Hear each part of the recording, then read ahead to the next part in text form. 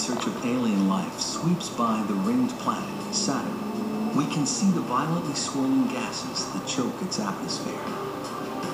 We can also feel Saturn's gravity, weaker than Jupiter's, but still formidable. We'll keep moving. We're not likely to find living things here. Saturn's rings are also extremely inhospitable. They're made of rock and ice, as small as a grain of sugar or as big as a house. But Saturn has many moons, 56 that we've spotted so far. Our safari heads first to one of those moons, a tiny frigid satellite called Enceladus, just 500 kilometers in diameter. Here, gravity is very weak, a fraction of that on Earth. And Enceladus has hardly any atmosphere.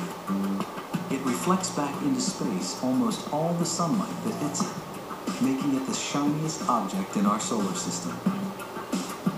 Until very recently, we also thought Enceladus was too cold to support life.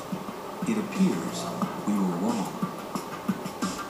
In 2005, after a 7-year journey, the Cassini spacecraft approached the tiny moon and detected something that stunned the mission's principal investigator, Carolyn Porco. So this was the picture that just, grabbed us. Just was shocking. Those are plumes made of water from a geyser. The geyser's steam and hot water hit the cold vacuum of space and explode into a jet of ice. With little gravity to rein it in, the ice cloud can grow as big as Enceladus itself. Porco has never seen anything like it anywhere else. Vapor and icy snow hundreds of kilometers above the south pole of Enceladus. There's only one conclusion. Tiny frigid Enceladus is piping hot within. Like Jupiter, Saturn's giant gravitational field tugs on its satellites, creating friction and heat within. As far as we can tell now, it seems like an inescapable conclusion that there may be liquid water deeper down on Enceladus because it's warm.